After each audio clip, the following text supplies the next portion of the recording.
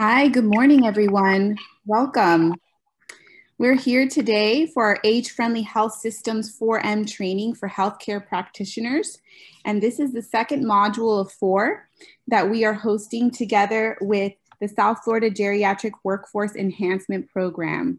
We're so happy to have you here joining us today for this session. I'm Isabel Rovira. I am the co-founder and COO of Urban Health Partnerships. We are a nonprofit that's focused on health equity. And today we're so happy to be able to share with you this training series, 2 of 4. And we're focusing on the 4M framework that was developed by the Institute for Healthcare Improvement. The objectives for the series, the entire series, are first to understand the needs for age-friendly health systems, second to communicate the age-friendly health systems 4M model, and lastly to identify your scope, role, and opportunities to practice the 4Ms in the healthcare setting. And as I mentioned, we are in part 2 of 4. Last week, we had a great introduction to the age-friendly health systems, as well as the need for age-friendly health systems and its context within the age-friendly movement, social movement. So thinking about age-friendly communities, age-friendly public health, and then this age-friendly health systems, which is focused on the healthcare portion, which is very, very important. This week, we're focusing on 2 of the M's. The 4M framework, and those 2 are going to be what matters and mobility. We have 2 really amazing speakers with you today, Lil Banchero and Christine Waszynski, and I'm going to introduce to you our first speaker, Lil Banchero. She is currently the Senior Nurse Director at the Institute for Healthy Aging at Arundel Medical Center. Lil has 20 years of leadership at the center, which is a magnet-designated 385-bed institute for patient and family-centered exemplar hospital.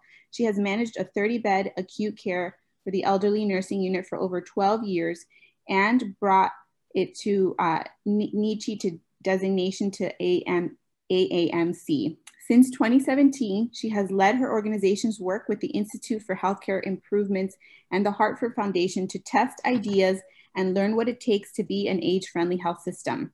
Arundel is one of 5 pioneer health systems involved in the work with the 4Ms framework, an age-friendly care that is both evidence-based and put into practice reliably in healthcare settings. We're so honored and excited to have you here today, Lil, to talk about what matters most, which is one of the most important M's and really ties into every other one. So I will pass it over to you. Thank you for being here. You're on mute. Oh, sorry about that. Still can't get that right. So thanks so much for having me. And so you can kind of see my background. I'm kind of setting the tone for what matters. So to me, what matters to me are my 2 delicious granddaughters, Noelle and Nora, 5 and 2. And if I was in the hospital room right now, and on turn down. My whiteboard would see my names of my 2 grandchildren.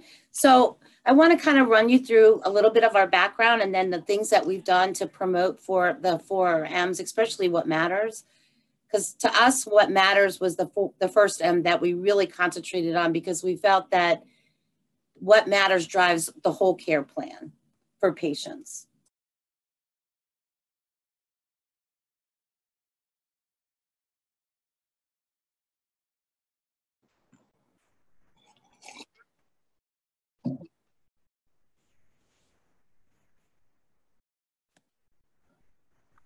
Lil, I don't hear you anymore again. I'm so sorry.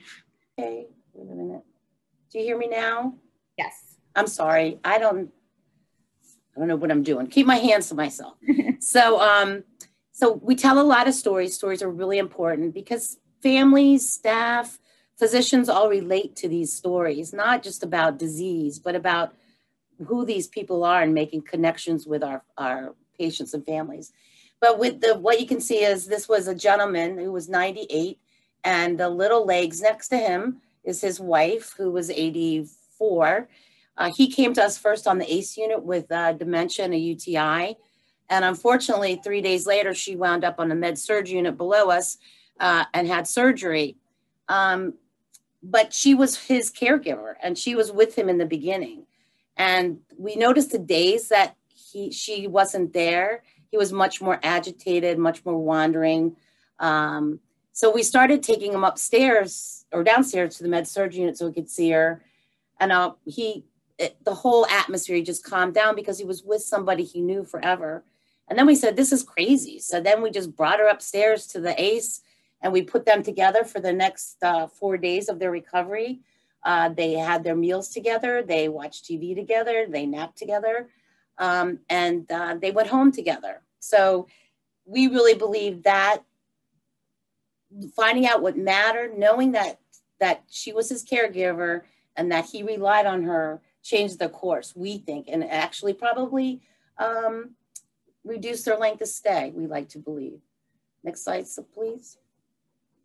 Just to give you a little background, back in 2013, when we were building a new tower, which was 4 more inpatient units, it's like, what do we really how do we best serve the community? And the one thing we didn't have was a focus on geriatric care. And as you can see, we're the 3rd largest hospital in the state of Maryland with the highest admission rates of 65 and older. Next slide, please. So in 2013, we understood that gap and that there is a difference taking care of older people. They have unique needs. And I don't think, and we weren't paying attention to that in acute care for sure. So in 2013, we opened a 30-bed ACE unit, and that was our cutting ceremony, but those were all advisors and patients that were involved at the center of this unit. Next slide, please.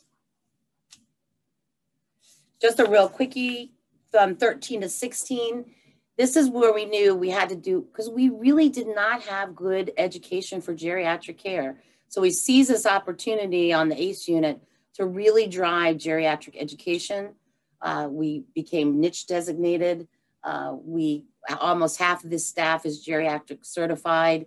We have mandatory annual geriatric education for an hour at least. We involve all our interdisciplinary team members to work with us. And then we began our work with all the things of mobility, sleep disturbance, palliative care, and elder abuse. Next slide, please. So then in 2017, that's when we really got tagged to do real work. I mean, we thought we were just the cat's meow. We were getting people up out of bed every day, and but you know what? We were getting people up every day, but that's where they sat for 12 hours, was in that chair. You know, we weren't thinking mobility, and we weren't thinking about, we weren't monitoring or screening for delirium. But in the beginning, what really did it was we had the IHI and Hartford come and speak to our C-suite. And when they were done speaking, the C-suite was like, how could we not do this work? This is just perfect framework. So, from the beginning, we had a great C-suite commitment. And then we engaged when we were doing the work and traveling to Boston every couple months. We made sure we took a hospitalist one time, or a physician, a pharmacist, so that all the interdisciplinary, there was somebody from the ground level watching all this work that we were developing, so that there was a real buy-in from the beginning.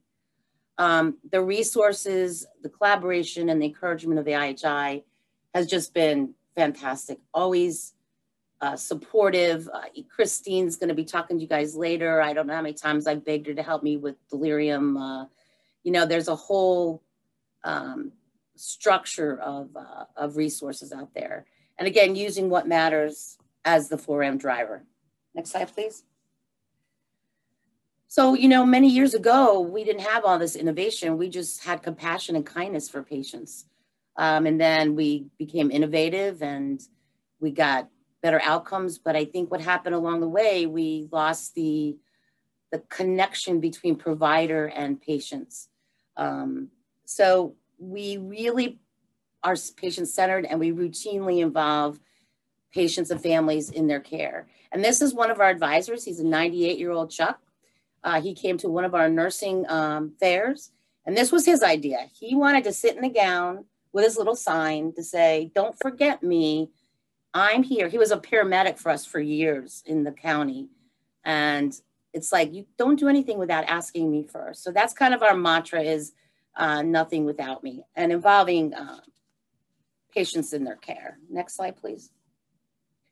And this is just to emphasize, from the very beginning, we did this as a team. So on ACE, we did a lot of quick experiments. You know, we did a thing on watering cups. You know, those little pink cups that fall, they're so little and flimsy, and the pink water jug. Well, when you're 85, that's not going to work to make sure that you're hydrated. So we, you know, went through some different kind of drinking cups. We did things about vital signs. So we could do these rapid experiments in there and see what worked and see what didn't. And what was really cool is the little guy that's sitting there was a photographer in Annapolis forever. But one of his biggest anxieties here was that, and he had dementia, but he had cats that he adored, and he could not get to those cats, and he just worried about them all the time.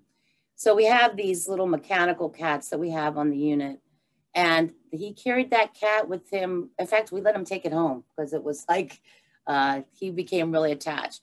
But it really changed the course of his care, because even though he had dementia, he was a little bit more attentive, and we could, you know, connect with him a little bit better.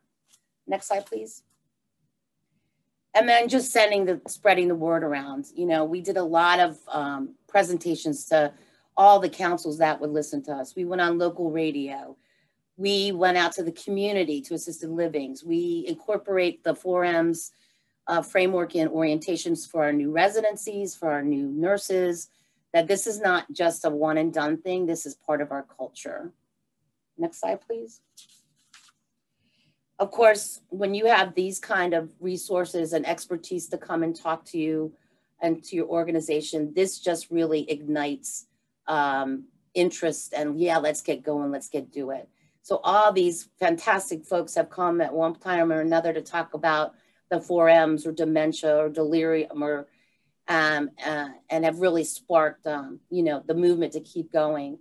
And we were just lucky enough 6 months to go to get our geriatrician, which, you know, this is our first geriatrician, and we are just so excited about moving forward with more geriatric work with her help leading the realm. Next slide, please. Just a little thing. This is one of the things we did when we were getting ready to go to the acute care and you know, really infuse this work outside of the ACE unit into the other acute cares, other acute units. We came up with this cute little idea of the 4Ms. We took M&Ms, and then we color coded all the M's, and then we laminated these little cards, and then we put little bags of M&Ms, and that's how we kind of walked around and to all the units to talk about it. We call it the coffee cart, and they would get their M&Ms and they would get their little cards. So it was just a fun kind of activity that we did. And of course, everybody likes M&Ms. Next slide, please. Just another way, this was our coffee cart. You can see we go around with education to the units with food and drink. That always entices nurses and staff to come to you. And then we could educate them on the 4Ms. We send nurses every year to the niche conference, wherever it is, a great place for them to come back and implement new process improvements for geriatrics. If you ever have an opportunity to do a virtual dementia tour with your staff, that is very, very powerful. We even had our police department, our fire department, Department of Aging come through. We do this every quarter where you have the symptoms of dementia. Your hearing's muffled, your sensory, your fingers are in gloves, your eyes are blurry, and then you're asked to go into a room and open a medicine bottle or button your shirt, and it's very difficult to do that. So it's a really powerful interactive adventure, very popular. Next slide, please. I'm shameful, grandmother. So here are my granddaughters again, that matter to me. Next slide, please. So really what we're doing is shifting away from disease and back to patient and families with the what matters. People will say, well, I feel funny asking what matters. Okay, so as nurses and providers, we know what is the matter with you. You have hypertension, you've got congestive failure, whatever. We know what's the matter with you, but what matters to you as a person? How do we make that personal connection? So I tell folks, you don't need to go in and say what matters to you if you're uncomfortable with that. Use other questions like, what's important to you today? What are you worried about? What would make a really great day? It's a placeholder to make the connection. You can ask almost whatever you want to the person, and that's going to make a connection and a conversation. And that's what we're looking for. Next slide, please. So kind of broke it down a little bit. These are questions in the acute care when you're just been admitted, you're here for a couple days. What is your immediate, what's today? What is it today that we could do today to make you happy? What are you worried about? What's a great day? These are all good questions. Next slide, please. So let me tell you, this is Dorothy. What's wrong with Dorothy is she has hypertension, diabetes, and heart failure. But what matters to Dorothy today is that she watch a movie and eat some popcorn. Next slide, please. And then these are longer term goals. These are where we're starting to get into transitions of care, what palliative care, what do you want for your future? What do you want to happen in your future? What do you worry about if you should, things are not getting better for you? So a little bit longer term goals. Next slide, please. And I just want to let you know, this was a patient of ours, 71 years old, who had advanced cancer, and a really great guy, and everybody wanted to keep Coit alive. I mean, they just didn't want him to give up, and we can do this and we can beat this, but it wasn't going to be. And he just kept saying, please, I just want to, I'm done fighting. I'm done. So when the conversation really became, and people then supported him, and he went into hospice and he passed. But what was so inspiring to the ACE unit was that in the obituary, they asked the family to actually send contributions to the ACE unit for the work that they do. So that was a very special. But again, families we don't want our loved ones to pass, but it's not what we want. It's what the patients want. Next slide, please. Emergency department. Well, people think you shouldn't ask what matters with the emergency department because you're too busy. You got to get in, you got to get out. But probably one of the best places to ask somebody to relieve anxiety and to put a focus on is in the ED. It's a crazy, loud, busy place. But if somebody takes 1 second in the ER to say, what are you worried about today for your visit? What a connection, and what that would really do to that patient's anxiety. Next slide, please. So just some of the things for intervention. As everybody started way back 20 years ago with the little whiteboards that I don't know who could ever see them. We went to great big boards, and on these boards you can see we've all made all our boards are standardized, and what matters is on every board. And we also kind of flipped around, sorry about that, but on the whiteboards in the ED, there is a place. And when we make rounds, part of our rounding is that what matters is present on the board. Next slide, please. And what matters, there really is a what matters day. And actually this year it was yesterday. And a couple of years ago, what we did, and we did it again this year, but without the t-shirts, we put sticky notes, big sticky notes up all over the units. This was outside of our cafeteria way before COVID. And as people came to lunch, they would take a sticky and put what's important to them on the wall back there. And then they got a t-shirt and it says, what matters to you matters to me. Just again, to keep this in the what matters up in the forefront and keep it fun. And people get very engaged in all kinds of, all these people what matters to them on this particular day, everybody had something different. Next slide, please. So we also wanted to put our money where our mouth was, like this is all great and done, but we have to incorporate this in our everyday workflows. So what we came up with was a work plan that anybody that was admitted 65 and older would have a care plan that would automatically drop into the EPIC, into the admission nurses in the RN navigator for the admission. So when they would go to their care plan, next slide, please, This is all the interventions. So they don't have to think much about it. They click on to each. The first one is individualization, that they're going to be asked what matters question. And then mobility. There'll be a whole screening for mobility. We'll be doing the BCAM with the mentation. And then also with meds, we look at the Beers criteria. Next slide, please. Another great story. Chet was a 98-year-old guy who came to us, was frequently coming to the hospital, deteriorating, and he had a great support family, but they just didn't know, they didn't want to keep coming to the hospital. We had the goals of care conversation. We gave them some more resources, palliative care, hospice, and then on the next page, you can see Chet, that's where he turned 100. So he got to stay home for 2 more years and turn 100 and really never have to come to the hospital again. So next slide, please. This is just a little something I wanted to show you that we developed with some of the ALFs, the assisted livings. We thought it would be great if we could get these assisted livings to fill these out for their residents. And then if the resident had to come to the ED, they would have something that we could look at. Next slide, please. This is just a quick, wanted to show you some data that we do. I can collect data on what matters on every unit. So if you go to maternity, guess what the #1 thing is important to them? A baby. If you go to ACE, it's to go home. And if you go to surgery, it's to control the pain. Next slide. Another little story. This lady, this was her Gigi, her one and only. She had no family. She was one of our frequent flyers.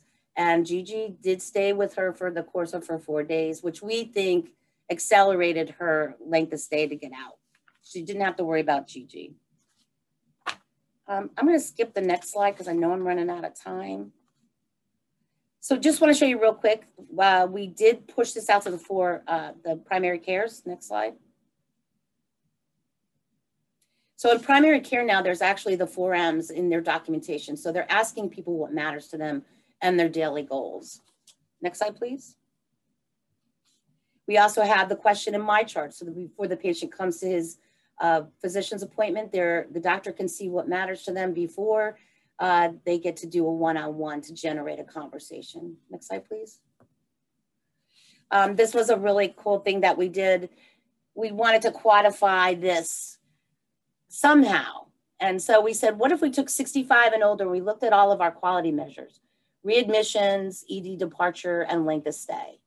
And if we could impact those, looking at 65 and older, they came up with this formula that showed that we could give back 8.9 years of time for patients to be home doing what matters most. It's a great visual. It's a little old, but it does bring home the fact if we're listening to our patients of what they really want, we think we can impact all these quality measures. Next slide, please. And just one, it's a powerful question, what matters, but it's really building relationships and connecting. And this was just one of our patients who missed his dog terribly and was convinced that this dog was missing him. So we brought him over, we had the family bring the dog over one day just to say hi, which really, he was so good for the next 2 days, and then he got to go home. He wasn't so stressed about his poor dog. Next slide, please. So that's really it. If you have any questions, sorry, I had to speed it up there at the end. No problem. Thank you so much, Lil. What amazing work that your institution is doing. It's really inspiring. We are going to do the questions at the end of the whole module. So if you have questions, you can already put them in the chat and we'll take them at the very end. But we really appreciate hearing all of this great work. And we're going to now go on to the next presentation, which is going to be focused on mobility. And I want to introduce to you Christine Waszynski. She is currently the coordinator of the Inpatient Geriatric Services ADAPT Actions for Delirium Assessment, Prevention and Treatment Age-Friendly Health Systems Inpatient Project of the Hartford Healthcare Systems Fall Prevention Committee and NICH programs at Hartford Hospital in Hartford, Connecticut, where she functions in the role of geriatric nurse practitioner and clinical nurse specialist. She has received several awards for her innovative work in gerontological nursing and has published a book and numerous articles. She is the principal investigator or co-investigator of several research studies focusing on interventions to improve the care of hospitalized older adults. She is the chairperson of the statewide acute care geriatric nursing collaborative and is a sought-after presenter at the local, regional, national, and international level on topics involving geriatric nursing, delirium, and fall prevention. She is currently the president of the American Delirium Society, and we're so happy that she's here today to talk to us about mobility. And I'll hand it over to you, Christine. Great, thank you, Isabel. So I want to begin by just thanking Lil for a wonderful presentation, and it sets the stage for our discussion on mobility. And truly, mobility is medicine. Hopefully you'll see from this presentation that it is one of the core concepts of the 4 M's that needs to be addressed and will get us the outcomes that these patients really want to happen. Next slide. I have no disclosures to speak of. And our learning objectives, we're going to try to talk about the hazards of immobility across care systems when we have older adults that are experiencing either chronic or acute illness that do impair their ability to move about. I'd like to introduce you to our Safer Mobilization program, which is a mobilization enhancement in a safe way that's currently going on in our inpatient settings. And then lastly, I'd like to end by discussing interventions that we can use across care settings to promote older adults to move about as much as possible. Next slide. So again, I'm going to be focusing on mobility. So this was a quote from one of our patients. She said, "I have to get out of here before I become a cripple." So you can see that was what mattered to her. And she was extremely focused on her mobilization, knowing that if she didn't move about the way that she normally did, she was not going to get home. Next slide. So again, when we look at the 4 M's, the definition of mobility is to maintain mobility and function by ensuring that older adults move safely every day, prevent and treat complications of immobility. So that's what we're going to focus on. The next slide shows us that there is actually a lack of mobilization of hospitalized older adults in most hospitals. I think this is one of the areas that everyone pretty much struggles with, because mobility is often seen as a nicety. It gets put to the bottom of the priority list, and the staff and the patients themselves don't appreciate how important that movement is for their recovery. So you can see this study by Brown. They just did a point prevalence study of older adults and went around and said, what are these people doing right now? And you could see the majority of these people were laying in bed, even though they did not have bed rest orders. And I think if you go to most units that are not practicing the 4 M's and not age friendly, this is what you're going to see, is a lot of people just languishing in bed. Next slide, please. Really, getting your patient to move about during an illness is really a race against time, because you can see here that for every minute that they're not about in their normal way, they're losing ground. You'll see that in the next slide, all the different things that are going on in the body and how it affects overall function. But you can see that loss of strength and balance occur as early as day 2.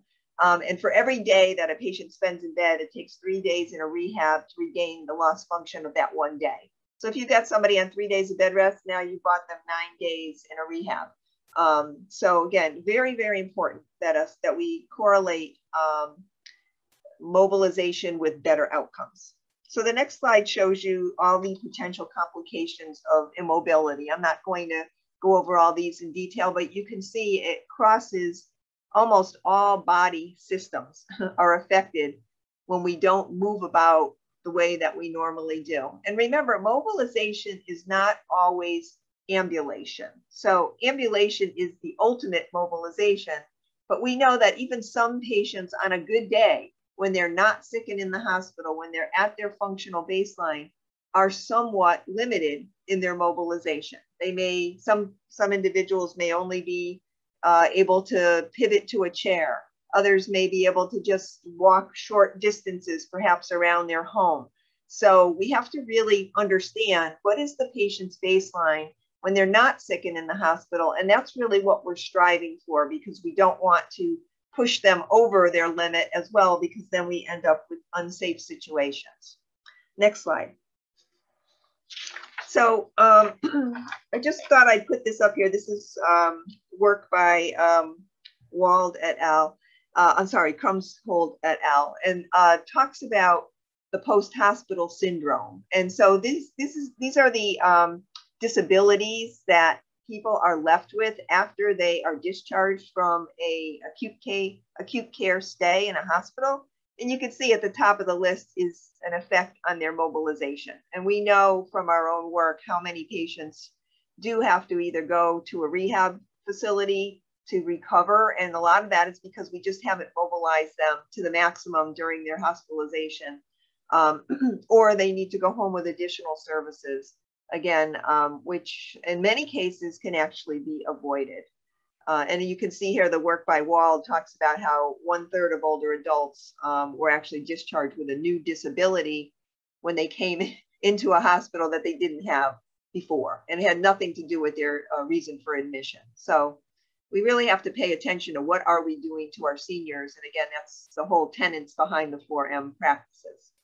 Next slide. I love this quote. It talks about how there is no pill to actually treat the weakness, the endurance loss, the fatigue that hospitalized patients experience. The pill is mobilizing them, and first of all, trying to prevent that from happening. But when it does happen, and they've already experienced this loss of mobility, perhaps even on admission because of being home and sick for a while, that we need to counteract that. And the counteraction is mobilization, and it's hard work. Next slide. So this was a really interesting study that looked at, they asked patients, they asked nurses, and they asked providers, what do they think were the barriers to mobilization during hospitalization? You can see people had very different perspectives. So the patient themselves were really focused on, I'm too tired, I'm in too much pain, I might fall. From our own work, with our mobility volunteers, and I'll talk about them in a little while, but up to 50% of mobilization attempts by our mobility volunteers were refused by patients. And their excuses would be, well, I'm waiting for my doctor to come in. My family's coming in. I already walked today. I'm too tired. So you can see that they really did not appreciate the importance of the mobilization in their recovery. And so in this study, again, we looked at what the nurses were focused on, and they were very concerned about the lack of resources that they had to walk these patients. So, you know, I don't have what I need. I don't have the walker. I don't have the gait belt. I don't have enough support. I need a second person to help me. The patient has all this equipment. And of course that the patient might fall. And then the providers also had very similar to the nurses, not so much that the equipment was not there, but that they were concerned that the patient might fall, and also citing that the patient just doesn't want to move. Next slide. So again, looking at some of the evidence around mobility programs, and again, with the ultimate goal of having safe mobilization, you can look at the HELP program, which I think many of you are familiar with, which is Dr. Inouye's program, Hospital Elder Life. One of her outcomes that she had from using volunteers to help with all the different components of her program was to enhance mobilization and to decrease falls. And that's what they found, was that there was definitely less cognitive and functional decline in patients that were moved earlier and consistently. And then Brown's work looked at implementing a structured progressive mobility protocol. And I'll share what ours looks like in a moment. And what they found was that the outcomes were definitely much better for the patient's recovery with 1 month following discharge. Next slide is going to describe our experience. So I happen to be the chairperson of our fall prevention committee at Hartford Hospital, as well as the system. So I do spend a lot of time looking at falls and the etiologies and the potential prevention. And what we found, and I think this is, again, very consistent among other hospitals, is that many of our falls actually involve the act of toileting. And that when we really study these falls, we're actually with the patient many times, but we're not protecting them enough, or we're not using enough supports to make their mobilization safe. We also look to see how many of our patients actually refuse some of our interventions, whether that's accompanying them into the bathroom so that they're safe, or asking them to help let us put a gait belt on them and to stay with them while we're walking them. We also have found that our patients are undermobilized. Again, it's a very challenging struggle for most hospitals. And that we also recognize that each patient's fall risk profile or safety plan really needs to be specific to them because they all have different fall risk factors. So if you see on the right there, our plan was to create a visual aid so that it would be something that everybody could see, so that it's not buried in Epic, that if I go into a patient's room and they have a call light on and they want assistance to the bathroom, that there's something that I can look at right away that's going to give me the details that I need to safely move that patient or help them with their mobilization. So again, it's kind of like a 4 square. The first goal is to identify the patient's individual fall risk factors and to try to mitigate them. For example, so if we know that this person has orthostatic hypotension, then we're going to be working on, well, what is the etiology of that? Is that dehydration? Is it a medication? Is it something physiological related to Parkinson's disease? And then how are we going to mitigate that? Is it by rehydration, by changing that medication, by applying support hose to alleviate that change that increases their risk? We also were very heavily focused on creating the individual mobility plan for each patient. And again, this is a living document. So it's happening every shift to shift. And I'll show you in a moment how it looks. But it gets updated or unfortunately downgraded if the patient is having a decline in status. We are heavily focused on the toileting plan because this is where all of our falls are. So we're trying to be proactive and have that conversation with that patient at the beginning of the shift to say, okay, in the next 8 to 12 hours, you're going to have to eliminate. So let's talk together about what that plan is going to look like. Is this a patient that can get up by themselves and unplug their IV from the wall and walk to the bathroom and then come back to the bed by themselves and plug themselves back in and put their STD, VTE prevention stockings back on? Or is this a patient that the staff needs to accompany with them in the mobilization to the bathroom and stay with them? Is this a patient that we're going to use a commode with? So again, not having surprises when the patient has to eliminate and having that conversation and having that potential refusal of assistance. And so again, we're very specific to partner with that patient. So it gets into that what matters again that Lil talked about, is including the patient in the plan and having everybody on board with it. Next slide shows the actual safer mobilization poster. So this is what we have in the room. This is laminated so that it can be erased and updated. So the idea is that at the beginning of every shift, the nurse, the PCA, that's our CNA, and the patient go over this poster and say, okay, these are your current risk factors that might put you at a safety risk for mobilization. And then we can talk about how we're trying to mitigate those if possible. Then we talk about, so this is your mobility plan, and this is your toileting plan, and this is what rehab is recommending to us for today if they're involved. And then these are the responsibilities that we have for you that we would like your cooperation with so that we can get you out of this hospital with the maximum functional ability that you can have in a safe way. So again, it's all meant to be proactive for that patient. The next slide shows you the actual process that I've already described. And so again, the conversation, the mitigation, the involvement of physical therapy when appropriate, because not every patient is seen by physical therapy. And then we found it's really important to reinforce this work by auditing to make sure that this is actually happening. And then of course, giving the staff their outcomes.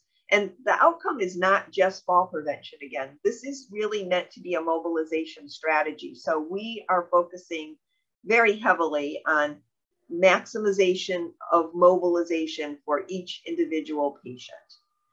So the next slide gives you some of the supportive measures that we've put in place to enhance mobilization at our hospital. So we've had mobility volunteers, as it says here, for more than 10 years. We did temporarily lose them during COVID, but they are now starting to come back. These are generally physical therapy students or other students or individuals that are thinking about going into a health profession that want to spend time actually with patient contact. So they are oriented.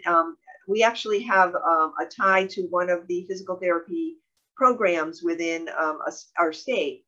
So it becomes part of their clinical work. So that's been a really nice way to feed our program. So over these 10 years, we've had close to 20,000 mobility episodes by our mobility volunteers. And I can say that we've only had 3 falls out of all those mobility episodes, and none of those were injurious falls. And also almost all of those were patients that the nursing staff had assigned to a mobility volunteer that probably should not have been, that they required a higher level of assistance than a volunteer would be giving. So again, what they tend to do is they are encouragers. They assist patients that need very minimal assistance or supervision. They, again, encourage them to walk with them. And they are also could be a second person when there is a staff member that needs a second person to either push a wheelchair behind them or perhaps to hold on to the patient. The other things that we've done, again, because we noticed we had many assisted falls, even though the staff were with them, we've implemented gait belts and walkers as our standard for walking all fall risk patients. And this has really helped us to decrease those assisted falls. So again, we know a gait belt doesn't prevent a fall, but it can often recorrect a patient that might be deviating their center of gravity. And it can also help if the patient does need to be lowered to the floor. It can decrease an injury for the patient as well as for the staff. We beefed up to make sure that we had adequate numbers of commodes and shower chairs readily available. So again, all the equipment that we need, we want to make sure that it's available and functional for our staff to use. Next slide talks about our Dion's egress test. So this is a test that our therapists use when they are mobilizing patients away from the bed, because they're trying to understand, does this patient have the strength, balance, and coordination to actually safely walk away from the bed, because they don't want that patient to also fall. So again, it's a very quick procedure. Our nurses do this with every patient that is identified as a fall risk before they move them away from the bed. So as you can see here, the patient is asked to stand up. They're asked to take march in place. They're asked to step forward and back with each leg and side to side. And if the patient can pass this test, then we are more sure that we could move this patient away from the bed to start to walk either to the bathroom or into the hallway. And it's definitely helped us to reduce preventable falls.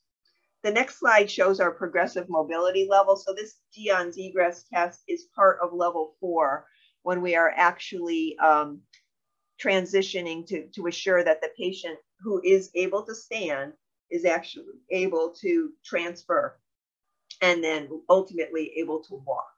So again, this is an example of a progressive mobility structure. All of our patients are assigned this when they come in so that we do not need mobility orders. Again, there is an option to have specific orders if the patient's condition warrants it, but we have very few patients on bed rest. Again, everything is kind of moved up and the nurses are able to advance the patient on their own based on their ability to meet these different criteria at the beginning of every shift. So this is done at the beginning of the shift, and then we're asked to mobilize that patient to that level during that shift. Next slide looks at our outcomes from our safer mobilization program. So what I have here is 6 months worth of falls prior to implementing our safer program and 6 months after. So this is on 6 different units. So you can see 5 of these 6 units had very significant decreases in the number of falls in the 6 months in implementation of this safer program with the visual cue. We did have 1 unit, CB4, that actually had an increase in falls. This happened to be going on during COVID, and there was a very high population of COVID patients on CB4. It was one of our designated units. So we think that that might have had an influence on the data.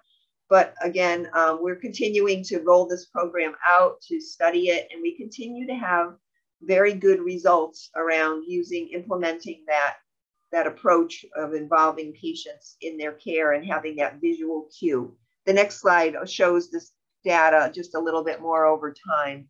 So again, you can see we implemented SAFER on those 6 medicine units in the spring of 2020, and then we did continue to see decreases in the number of falls.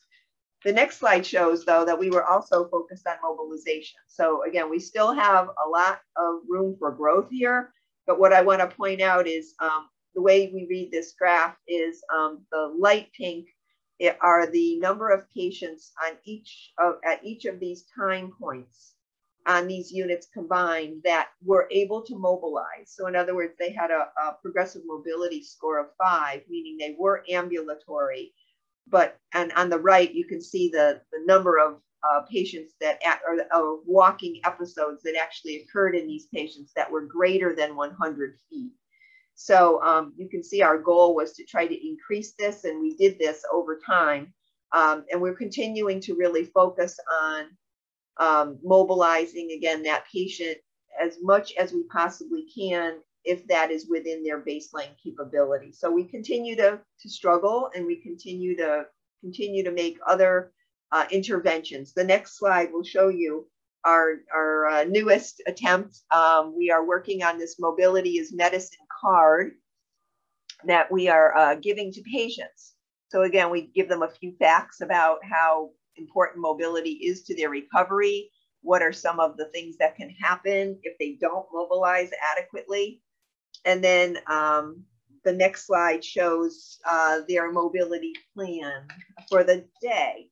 So again, we're asking the patients to fill this out themselves. So again, they would be looking at their poster to say, well, can I walk alone, or do I need to walk with a staff member? Can I walk with my family? Can I walk with a volunteer?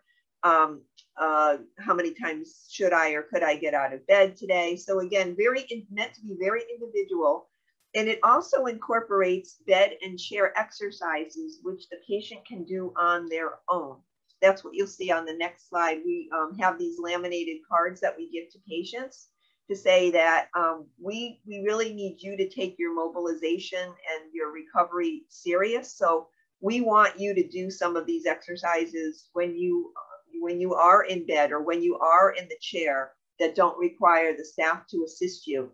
And so again, we review them with them, we teach them, and then we put it on that mobility card. And that's part of their plan for the day. So we do document that the patients are doing these on their own. And we also teach families of patients that potentially may have cognitive impairment that may need additional guidance to be able to do these exercises.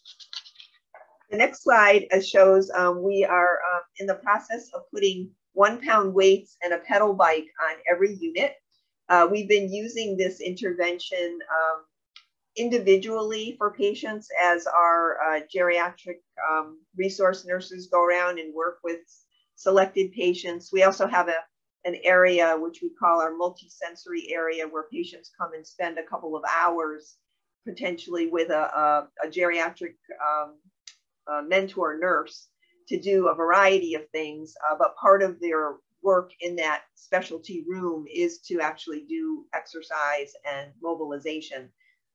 We had one patient that loved the pedal bike. She was 99 years old. She lived by herself, and she kept saying, I need to do this so I can get back to my house. So she would use the pedal bike for her arms, for her legs. She actually wanted it in her room. So we brought it to her room, and she'd be pedaling away. She was actually like in the multisensory room. She was challenging other patients to see if they could pedal as fast as her. But for her, that was like what mattered to her. She was so fixated on her mobilization. And she walked out of here.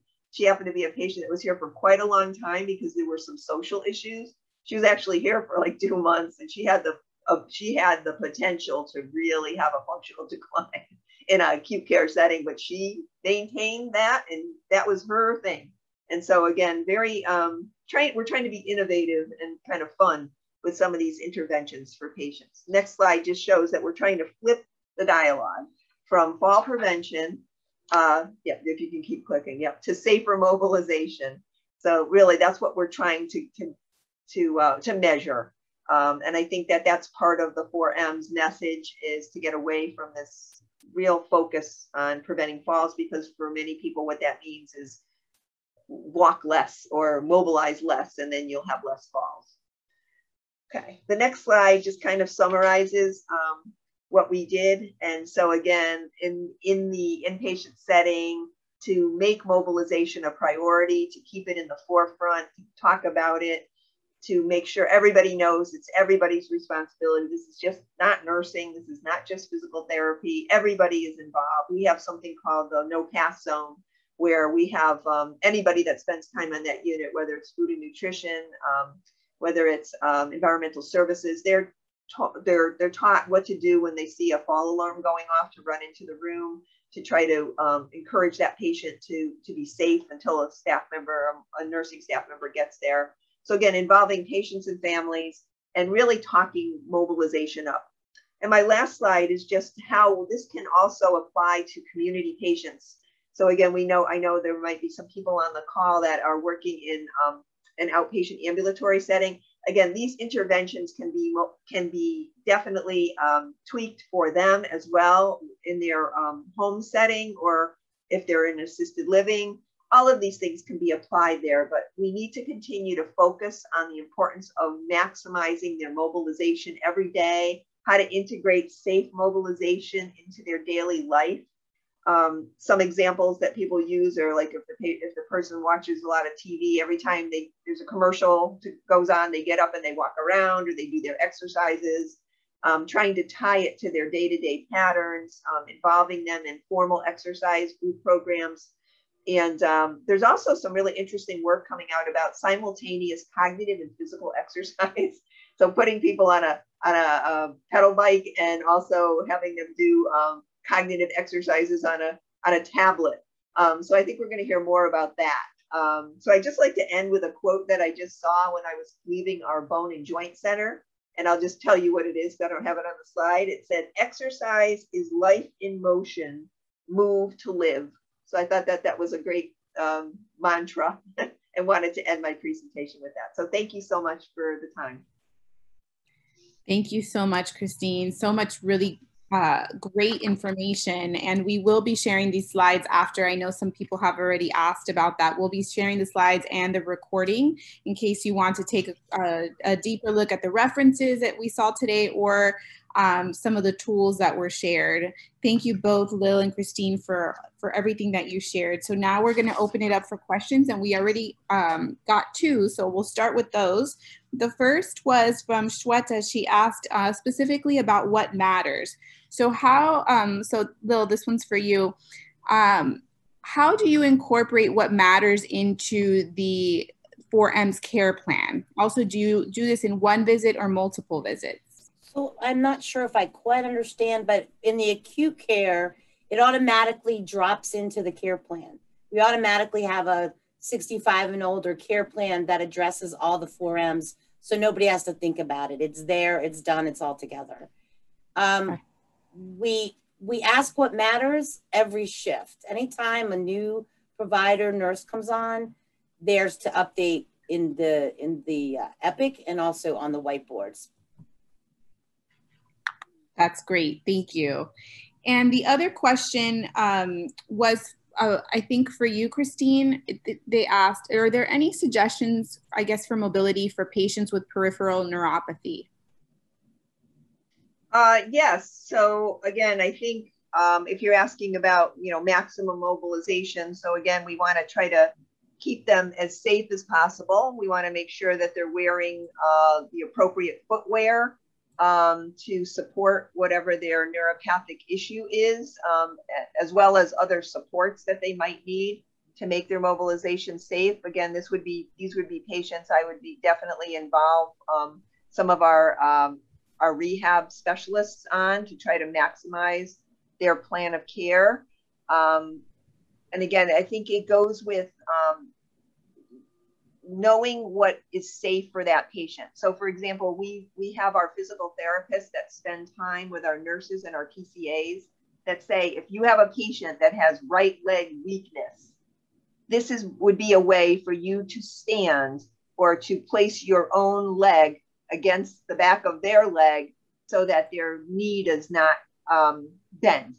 So that would be that type of an intervention. I think it depends on where the peripheral neuropathy is and what the extent is, but that would be what I'd be doing, is make it very individual to that patient and get a reference from one of those other health professionals, and then implement that as part of that mobility plan.